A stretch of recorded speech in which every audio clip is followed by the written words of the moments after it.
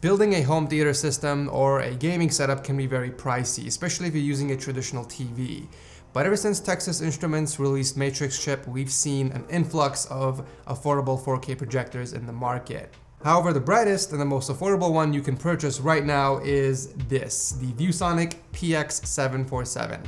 A sub $1,300 4K projector that was sent to us by Viewsonic to review. Considering the 4K claim, it might seem too good to be true, and somewhat it is. The actual image is 1920 by 1080, but what the Texas Instruments chip enabled was pixel shifting. A clever trick that shifts the red and blue sensors by fractions of a pixel to create a sharper image. Although I've heard from other sources that there is a slight difference when looking at the Viewsonic image side by side with a true 4K projector, but those usually run a few $1,000s more. Now, if somebody told me that this was a true 4K projector, honestly, I wouldn't even know. The image is so sharp that I couldn't even tell the difference.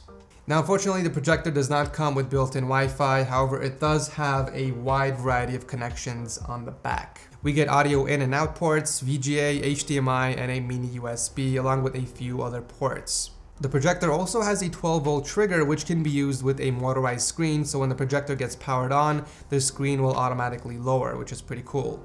Also on the back of the projector, you'll find a Kensington lock, which is great if you want to use this in a classroom or an office to secure the projector. And on the top, there is two wheels. One is for zoom and the other is for focus.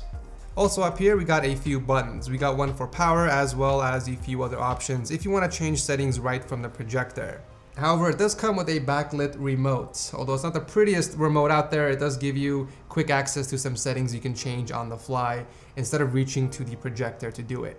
So on both sides of the projector, you'll find the vents, and it's for the built-in fans inside, and they do ramp up as you begin using the projector over time. However, if you're playing games or watching content on it, you hardly even hear them. Alright, taking a look on the bottom of the projector, you will find two adjustable feet, which lets you adjust the height, and as well as mounting points if you do decide to mount this on the ceiling, for example. Guys, you can project up to 300 inches, which is just mind-blowing. You can make your very own private home theater system, assuming you even have that much space on your wall to use. Unfortunately, I don't have a wall big enough in my office or back at my home to utilize the full 300 inches. This thing gets up to 3500 lumens, which makes it one of the brightest we have seen. What this means for the user is that you can use it during both daytime and nighttime. But at higher brightness levels, the colors do get a little washed out, so make sure to watch out for that. So the lamp inside this thing can last up to 15,000 hours, and that's using Super Eco mode, which also lowers the brightness. Now, if you're watching content with maximum brightness the entire time, then that lowers the lifespan to around 4,000 hours. Alright, so let's talk gaming. I'm gonna take this downstairs to the gaming den, load up Fortnite and Uncharted on my PS4 Pro and see how it handles while gaming.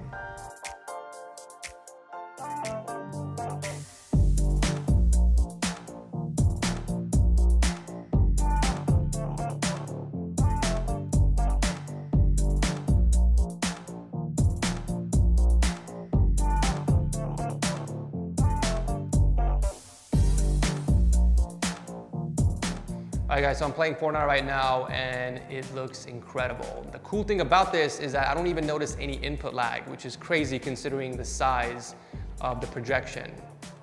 So yeah guys, if you game on your TV, you're not gonna tell a difference in input lag switching over to this projector. Unless you have a crappy TV, then it's gonna be a lot quicker. Alright, now the audio quality on the projector is pretty bad. It's a 10-watt speaker, and let me actually increase it to max. That's max. It doesn't even get that loud, and the quality is not even great. So I do strongly recommend using an external audio source. For example, for our setup, we are using an LG soundbar, and it sounds so much better. Another thing you get with the projector is HDR. So if you're watching HDR content or playing HDR games, you're gonna take advantage of that amazing dynamic range. You get deeper blacks, vivid colors. Needless to say, if you combine all that with the soundbar, it makes the entire viewing experience that much more immersive. The blacks are deep, but it won't compare to an OLED or even other projectors at a higher price point. And out of the box, the colors were a little washed out, but that was easily fixed by tweaking the color profile. Since the image is being projected on a wall and not being displayed on a panel just like traditional TVs, there's gonna be no color shifting. So you can pretty much watch this from any angle and there will be no distortion. So what types of content can you consume with the projector? Honestly, it pretty much supports anything that has HDMI. Anything from console gaming to PC, you can even hook up your Roku or Fire TV or even just your cable box. So if you have DirecTV or Time Warner, you connect it via HDMI and you're pretty much good to go. As someone who's never used a 4K projector for consuming content or especially playing games, I gotta say it was a positive experience overall switching over from a standard TV. The image quality really impressed me. You get a screen size up to 300 inches in a portable form factor. But who's this projector for exactly? Well, first of all, I want to say that it's not for people looking to replace their current TV. It's more for people that want to build this awesome entertainment or even a home theater system right in their room. Someone who has the necessary space on their wall to take advantage of the massive 300 inches and also somewhere that you can control the lighting. Imagine having a projector set up and inviting your friends or guests over. That's pretty awesome, to be honest. If you got the space and room for it, and you do plan on using it multiple times a week, then this would be a really nice upgrade to your current home. But if you're not going to be using it as constantly and you don't have the space for it, then it would be a waste of money to buy it. But anyways, that does it for my review of the Viewsonic PX747. If you guys want to check it out, I'll drop a link to it down below. Thanks so much for watching, and as always, I will see you in the next one.